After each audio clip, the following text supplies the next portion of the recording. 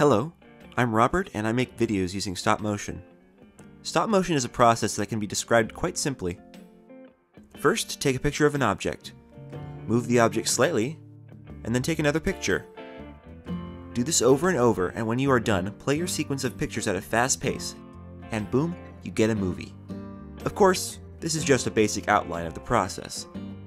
In this video, I will show you my process of making a single shot of animation, from pre-production to production to post-production. Here we go.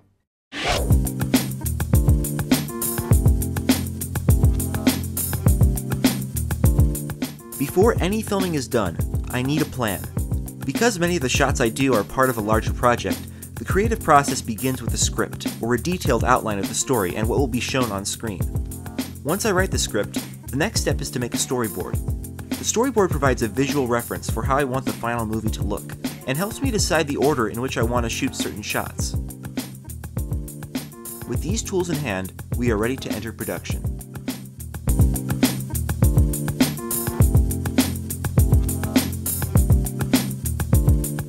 The production stage has begun. But before I take any pictures, I need a set, or a stage on which my action is going to take place. Since I primarily make LEGO animations, I build my set with pieces from my LEGO collection. It's a good idea to build your set with your camera on, so that you only build what you will see in the final animation. Now that our set is ready, we can finally start animating. Here is the shot I'm about to animate. In the luscious jungle just outside Arrow Point's border, Steve, a young man hungry for adventure, jumps into frame and shoots an arrow from a bow. The trickiest part of this shot is going to have Steve jump, because obviously we can't photograph a LEGO guy floating in the air. But what we can do is prop Steve up using a support system, which we can digitally remove in post-production. I'll demonstrate this later.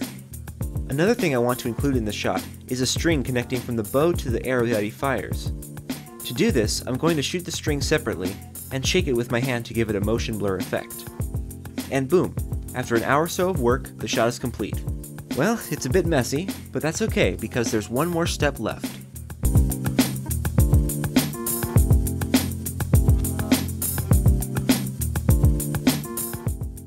After I finish animating, I import my image sequence into a visual effects program.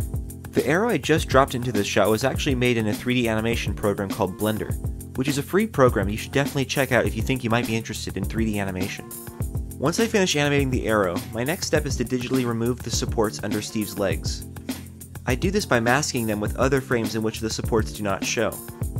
In a similar fashion, I add in the animation of the string and mask it so that it connects the bow to the arrow. With that, the visual effects are complete. Now all I have to do is import the animation into an editing program, add some sounds, and the shot is complete.